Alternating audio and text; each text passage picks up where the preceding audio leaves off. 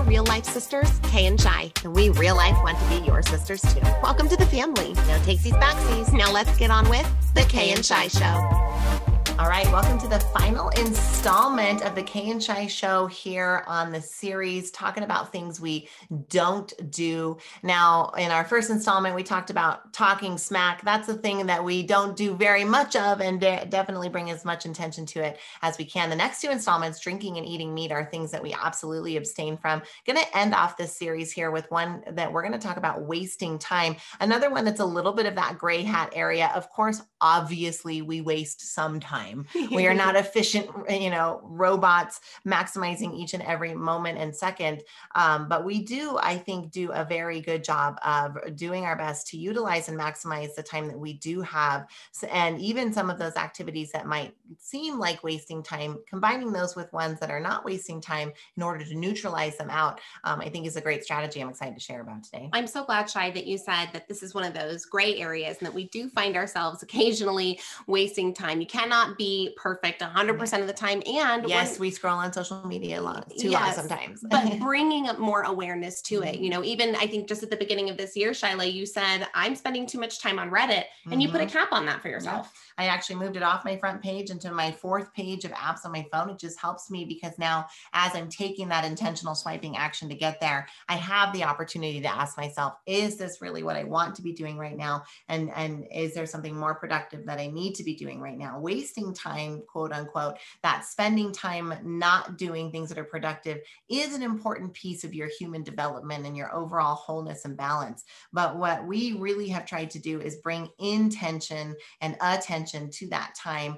so that we can say, look, this is rest time right now, and not letting rest time be, oops, I let 90 minutes get hijacked this afternoon. So that was my rest time. And now I'm going to take rest time, is just one of those ways that we've been able to, I think, curb this a little bit. When we talk about being productive too, we're not talking about producing only in the capitalistic sense. We're not talking about maximizing every moment to work absolutely everything. But like Shyla said, bring more intentionality into doing the things that we like. It doesn't mean that scrolling on social media is wrong. It's just, is that automatically happening on your behalf, or are you intentionally doing that?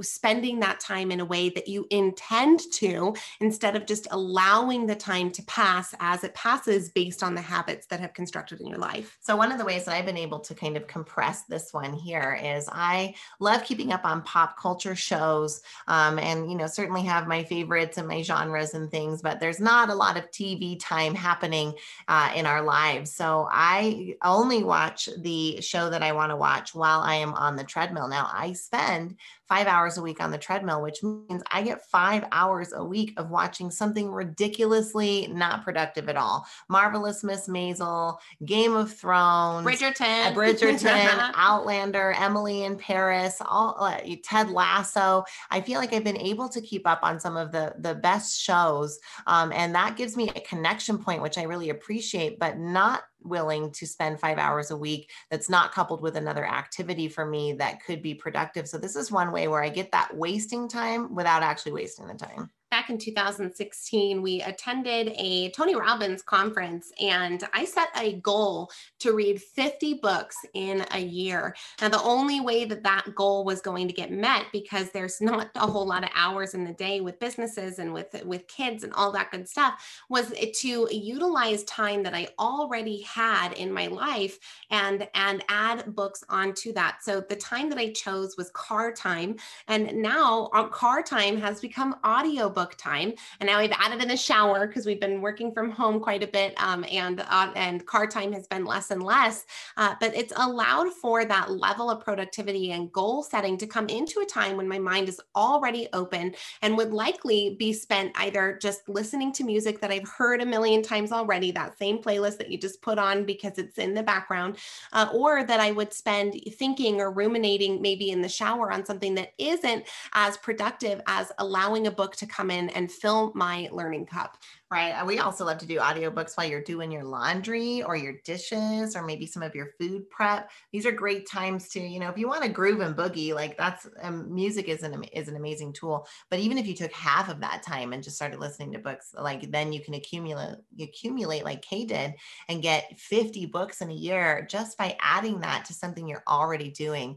We've seen those things compress. So yes, we do waste time, but we do our best never to waste your time, which is what we always say is your most precious resource. And we do our best to maximize our own time as well, so that we're being intentional with the way we approach our time management. We've had so much fun getting to talk about the things that we don't do here this week, and appreciate you being with us. We will see you again next week. Thanks for tuning in to the Kay and Shi Show.